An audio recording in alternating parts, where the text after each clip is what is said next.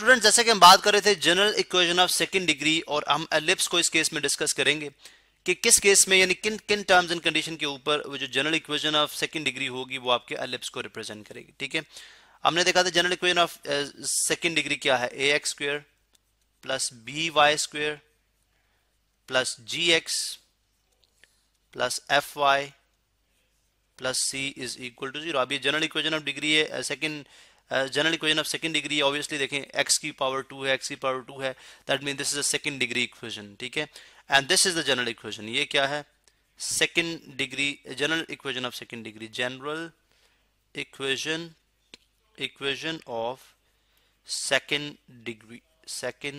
Degree. ठीक है, अच्छा what is standard equation of ellipse. सबसे पहले देखें what is standard equation of ellipse. ठीक है, standard equation of ellipse is x minus h whole square over a square plus y minus k whole square over b square is equal to 1। अब ये एक standard equation of ellipse है for center at hk पे इसका क्या है, centre है। अब ऑब्वियसली अगर हमें ये देखना है कि ये जो स्टैंडर्ड जनरल इक्वेशन है ये रिप्रेजेंट कर रही है एलिप्स को, तो उस केस के अंदर what are the condition for ellipse. I would write for ellipse. चलिए मैं इस कलम में लिख देता हूँ, ये हमारी हेडिंग है फॉर एलिप्स। वो क्या टर्म्स एंड कंडीशंस हैं, ठीक है, वो क्या टर्म्स एंड कंडीशन है जिसकी बेसिस के ऊपर ये एलिप्स को रिप्रेजेंट करेगी। ऑब्वियसली द इक्वेशंस वो स्टैंडर्ड वो जो कंडीशंस हैं वो ये है कि एक तो अगर आप देखें कि दिस अगर आप देखें तो आपको ये बात समझ आएगी कि x must be positive, y must be positive. ठीक है, and x and y I mean x जो है x वाली टर्म बेसिकली पॉजिटिव होनी चाहिए, y वाली टर्म भी पॉजिटिव होनी चाहिए। मैं थोड़ा सा इसको यहाँ पे करूंगा, तो इसका मतलब है a and b must be positive, a and b must be positive. ठीक है, this is the condition number 1 and second, this is condition number 1 and second, a should not be equal to b, a should not be equal to b। ठीक है, because अगर a b के equal हो जाए तो then it become circle, वो क्या बन जाता है, सर्कल बन जाता है। ठीक है, because circle is a special type of ellipse. तो a should not be equal to b, a जो है b के इक्वल नहीं होना चाहिए, ये हमने बात स्टडी कर ली इसमें। अब हम इन कंडीशंस के ऊपर यानी इन कंडीशंस के ऊपर इसको सॉल्व करते हैं एंड वी सी कि क्या हम इसको एलिप्स की जो स्टैंडर्ड फॉर्म ऑफ इक्वेशन है क्या इस फॉर्म में डाल लेके आ सकते हैं। Obviously we can do that. अब इसको हम प्रूव करते हैं। ठीक है, देखें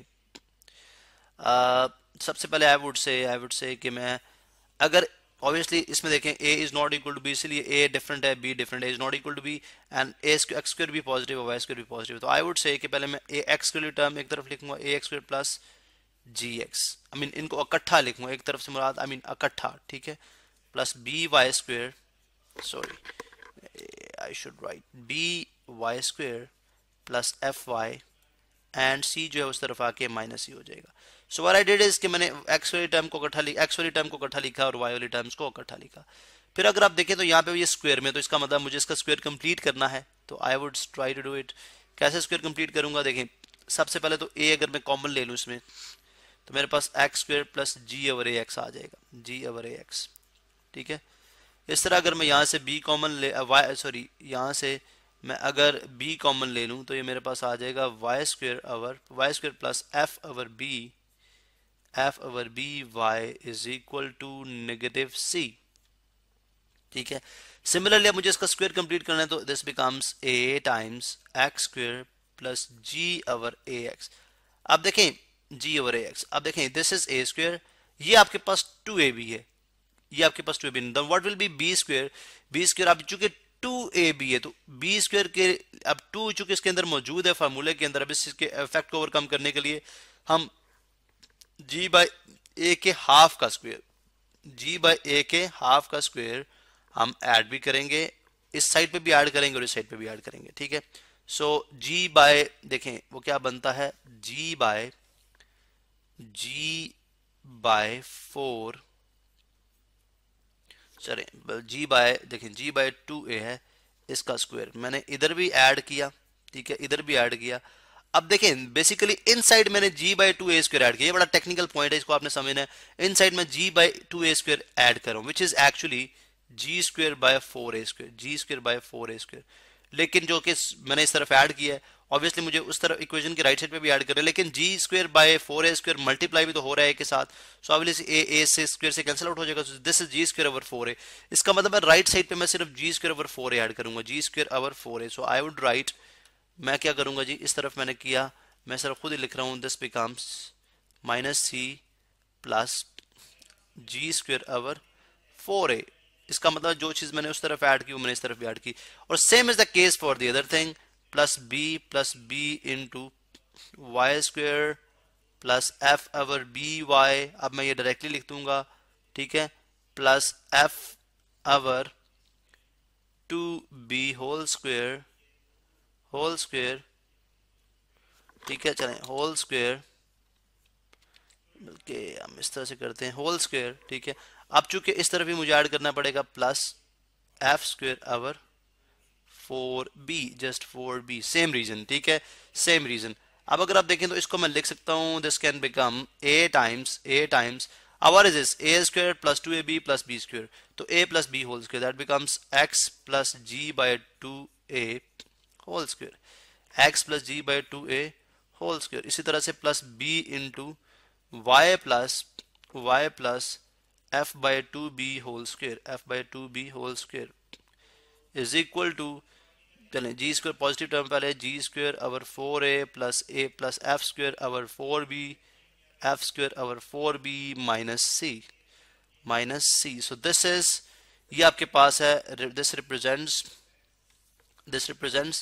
इक्वेशन ऑफ एलिप्स। किस तरह से कि इफ दिस स्मॉल x, अगर मैं इसको लिख दूं, अगर ये जो x है this become equal to capital, this is, ये पूरी टर्म बन जाए x के इक्वल, तो इसका मतलब capital X equal to ji over 2a, ठीक है, और इसी तरह से capital Y is equal to y plus यानी small y plus f over 2b, ठीक है, and this number whole number becomes equal to, ये नंबर बन जाता है किसके इक्वल, k के equal, this becomes equal to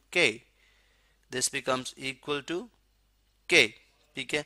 अगर ये k सॉरी यहाँ पे दिस बिकम्स इक्वल टू, चलो मैं यहाँ पे लिखूंगा, this becomes equal to k, so I can write it, ठीक है, मैं इसको लिख भी देता हूँ, and ji square over 4a plus F square over 4b minus c becomes equal to k, ठीक है, becomes equal to k।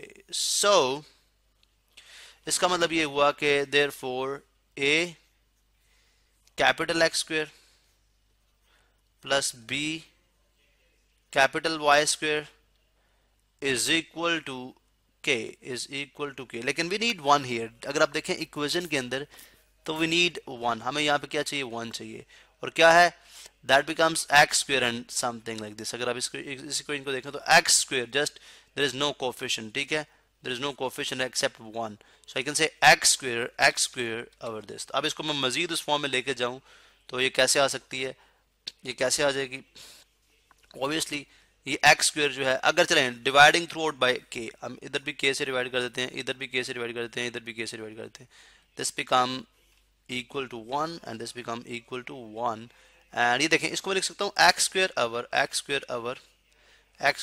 k over a, जो कि न्यूमरेटर में है, इसको मैं डिनोमिनेटर में लेके आ सकता हूँ, plus y square over k over b।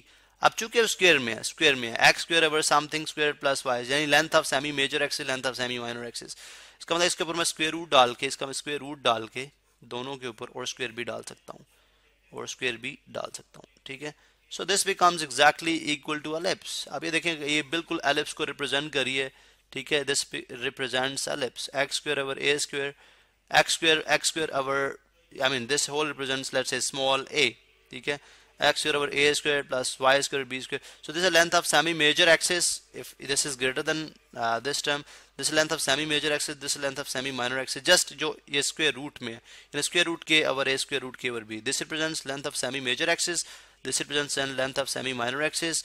And this capital X और capital Y के लिए हम कह रहे हैं कि this is their center is at 0, capital X 0, capital Y 0 and is equal to 1. So this represents ellipse. इसका मतलब है उस given condition जो हमने explain की, उस condition के अंदर general equation of second degree represent करेगी ellipse को.